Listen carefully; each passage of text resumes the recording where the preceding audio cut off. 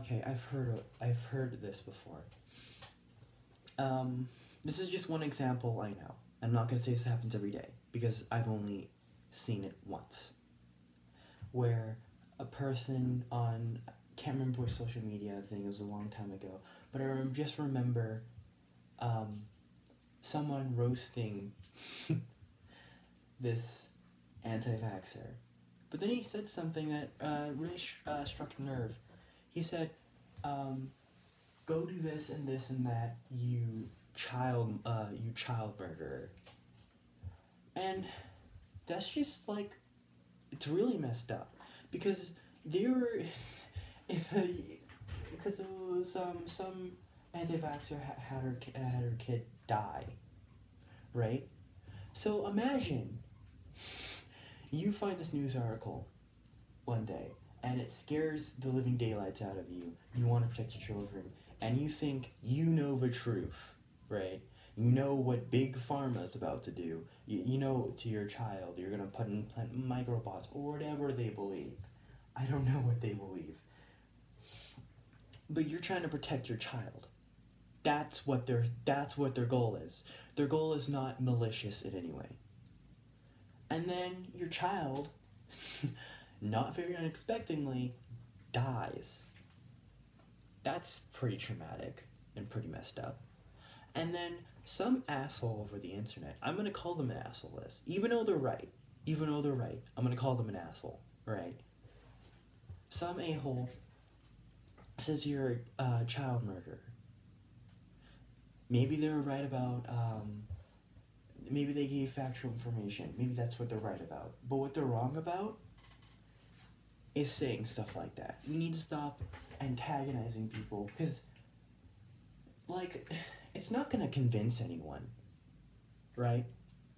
This person could have trauma from the doctor that reinforces that false news they've gotten. They could have maybe the doctor touched them in a way, and I don't mean in a good way. Maybe they have I don't know. Things can happen. Actual doctors can do bad things. That happens. But most of the time, doctors don't do bad things.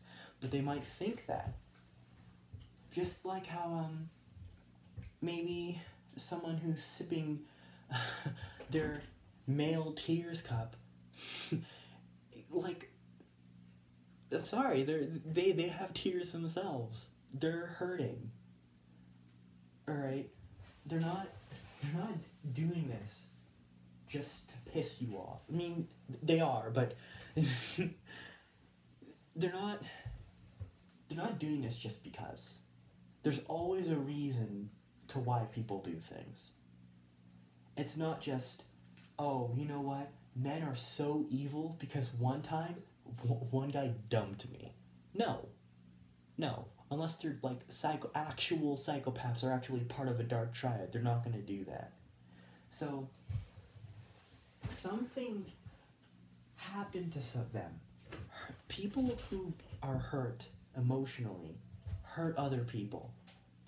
People who aren't hurt emotionally hurt other people. We all hurt people. We all have hurt someone we've loved before. And that's what I want to get at. We're all human, and we've all have done wrong things. It's just, it's so infuriating to see, like, the people who I agree with, and I want to talk about this later, the people who I agree with say things like that. Like, yeah, sure, this person thinks autism is some sort of sickly disease, and we're incapable of anything, and then we're just useless. Like, that's pretty freaking degrading. But you know, it's also pretty freaking degrading. Being told that your son will never be normal and your son will never be this and that by some organization that's this sort of disguised as an organization meant to help you, but is actually an autistic hate group. props to you, by the way, on not being a hate group anymore. You puzzle piece bastard. That's all I wanted to say.